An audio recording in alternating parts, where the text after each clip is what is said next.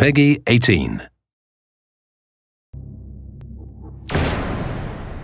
Hi, I'm Pat Redding, Game Director for Splinter Blacklist. Today I'll be taking you through the Abandoned Mill, and we'll look for a few different approaches for tackling this level. We'll be showcasing the three playstyles present in Splinter Blacklist: the Ghost, the Panther, and Assault. First, we'll ghost through this section of the map, which means we'll take a silent, non-lethal approach and use the shadows as cover. We can tell by the goggle glitch that there's a tech enemy nearby. This enemy jams our visual signal, rendering our goggles useless for the time being.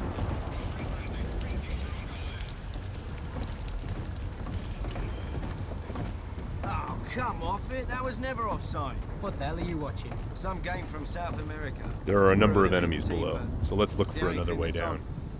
Bad football's better than no football, you ask me.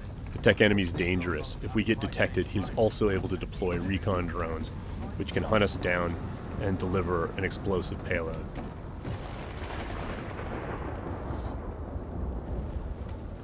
Now that Sam is in the shadows, we can take out the tri-rotor safely and do some reconnaissance to figure out where that tech enemy is located.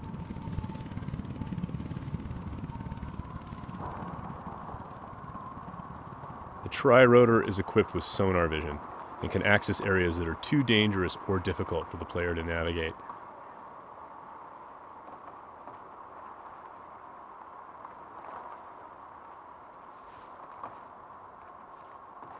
The tri-rotor can also mark enemies that are out of line of sight, perform non-lethal takedowns, attract enemies, or detonate itself if things get messy.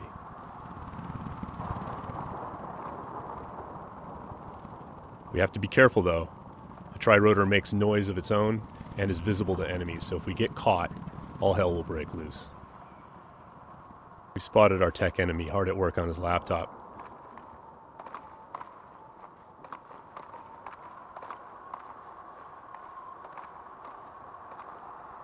Now we're going to use the sticky shocker to take him out. Of course, that's going to leave a telltale body lying around for the enemies to discover and get alarmed with. So we need to move quickly. What have we got here? What's that? One way for us to manipulate the AI is just to attract them outright with a whistle or a whisper.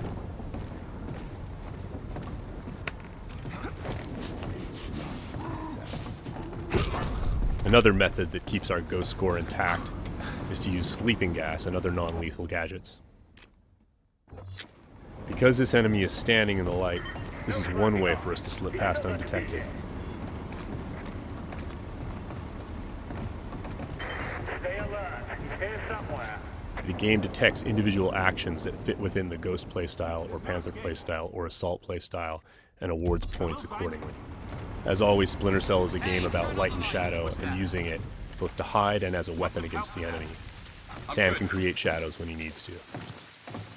Now, as you can see, Sam's iconic night vision goggles are back.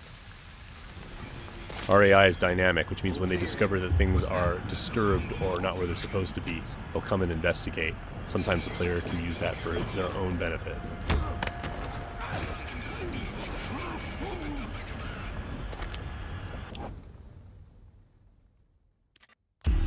Now that the tech enemy is out of the picture, we can use our sonar goggles to better see our surroundings.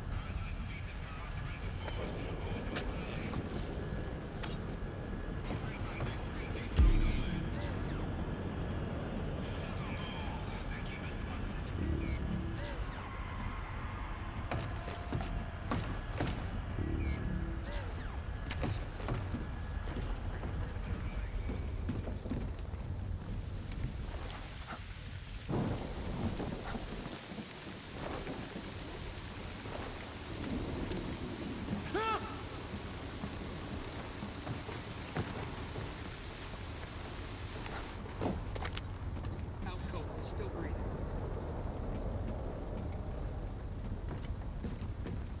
Light and shadow are hallmarks of Splinter Cell. We'll use the shadow as our cover to move through this area. All clean here. He just sent us a message.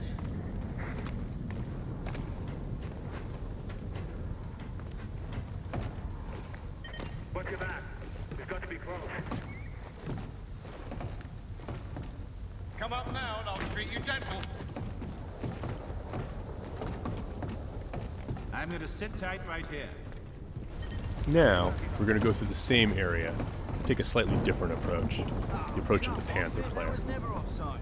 What the hell are you watching? This approach involves staying undetected, but striking lethally from the shadows and leaving no one standing. Bad football's better than no football, you ask me. Watch this lot long enough, you might change your mind, mate. That keeper there, he's not bad. Find 20 more When the like opportunity him, and presents you might itself, have a game. the Panther player will line up multiple enemies for a killing in motion finish.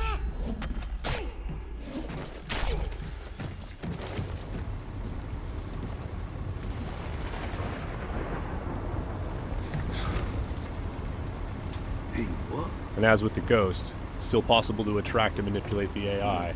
It's just the end result is a lot deadlier.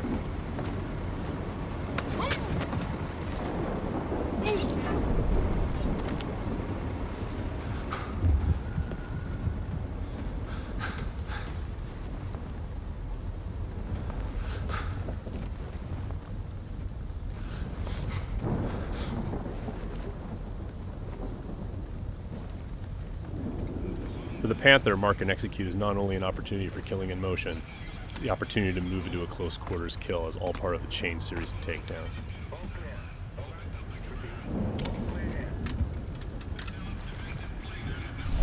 Burn his luck.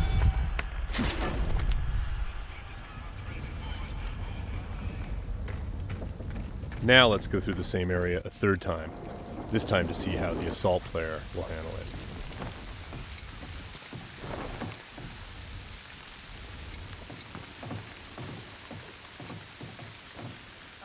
This player is all about taking kinetic action. They don't mind being loud, they don't mind being detected, because they know there won't be any witnesses left behind to say anything about it. We're going to be more aggressive with these guys here and see what happens. Watch this lot long enough, you might change your mind, mate. That keeper there, he's not bad. Find 20 more like him, and you might have a game. For the assault player, moving in stealthy into close quarters is just an opportunity to grab an enemy in human shield and use them to soak up some bullets when entering combat. That's not gonna help.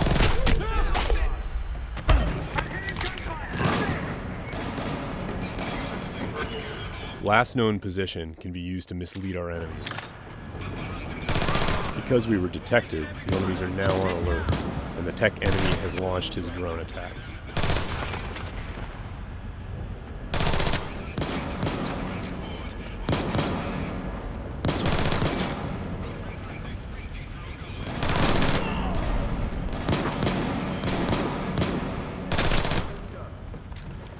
The gameplay in Splinter Cell is dynamic, meaning the AI gets a vote as to what happens next. There he is.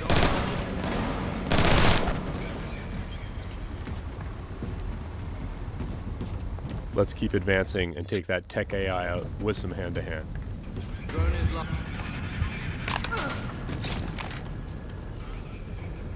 That was just a snapshot of what you can expect. Stay tuned for more Splinter Cell news in the weeks to come.